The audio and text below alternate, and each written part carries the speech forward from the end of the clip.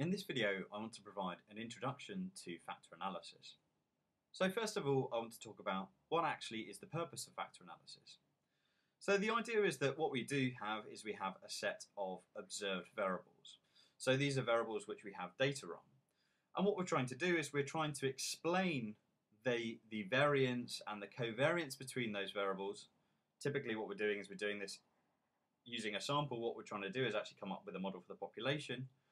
And our model will explain the variance and covariance between these variables, these observed variables, by a set of typically fewer unobserved factors and weightings. So what exactly do I mean by that? It's probably best spoken about in realms of an example. So the idea is that we might have some data on a particular set of observed characteristics for people. We might have data from, let's say, samples of whether individuals experience insomnia, whether they have suicidal thoughts, whether, let's say, they hyperventilate, and also we might have data on whether that individual typically feels nauseous most of the time. And this data might be, for example, the data on individuals who are admitted to psychiatric care. So typically with this data, we're dealing with a sample, right? We're not dealing with the entire population's data. And within that sample, there is a degree of variance and covariance between this set of variables. So for example, there might be some sort of covariance in our sample between insomnia and suicidal thoughts, which is, let's say, something like 0.3. And the idea is that what we're trying to do is we're trying to come up with a model which will explain that covariance in the population. And the way in which factor analysis works is that we suppose that the variance and covariance structure in our observed characteristics is in part at least due to some unobserved factors. So the unobserved factors here might be whether an individual is depressed and whether that individual is experiencing some form of extreme anxiety. So we suppose that there are perhaps these two underlying factors which are responsible for the variance and covariance between all of these variables. So the idea is that these two factors, depression and anxiety, actually cause the variance and covariance between all of these observed factors.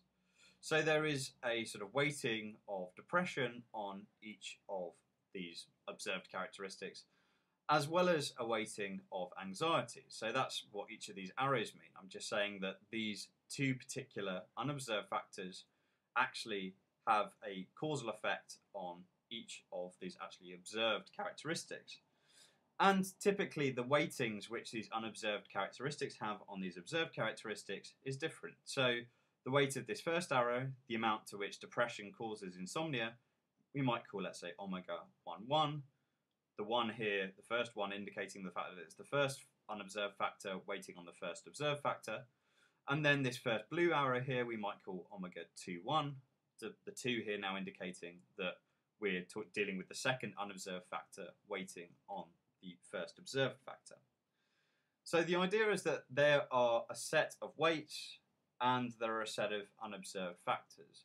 And what we're trying to do is we're trying to estimate these weights and these unobserved factors. And I should mention now that these unobserved factors can themselves be correlated.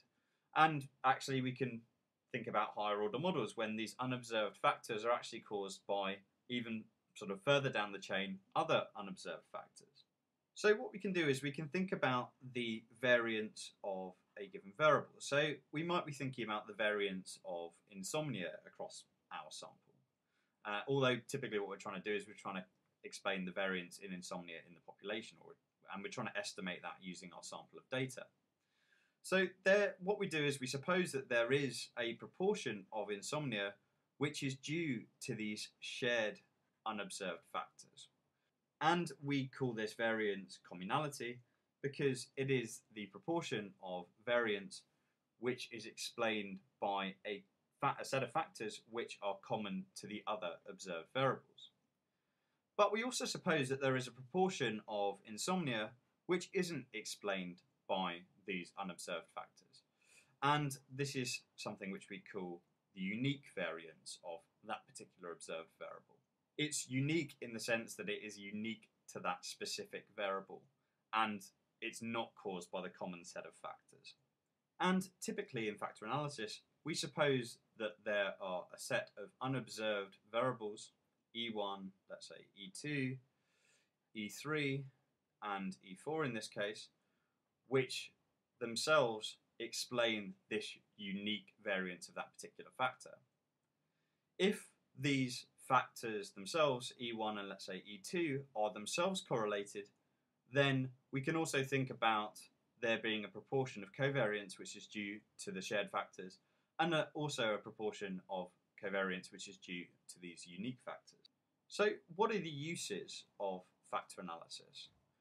Well, the main sort of use of factor analysis is that which we've really talked about in this video. What we're trying to do is we're trying to explain the variance and the covariance between a set of observed characteristics in terms of typically a simpler structure.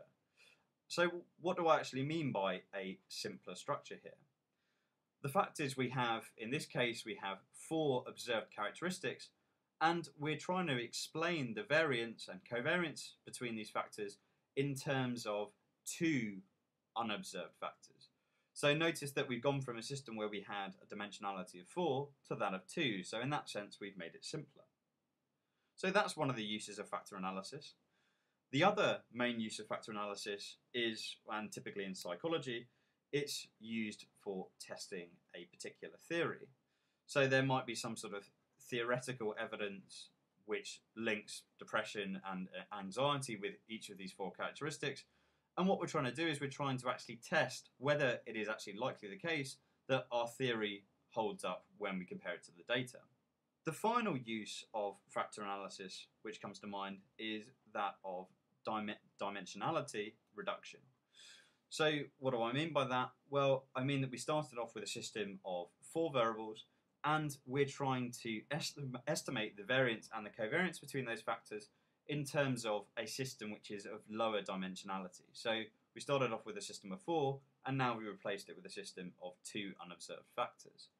And this concept of dimensionality reduction comes into the fore typically in machine learning, where we have highly dimensional variables and we want to remove some of that dimensionality in order to improve partly the predictive power of a model and also to make the computation a little bit easier.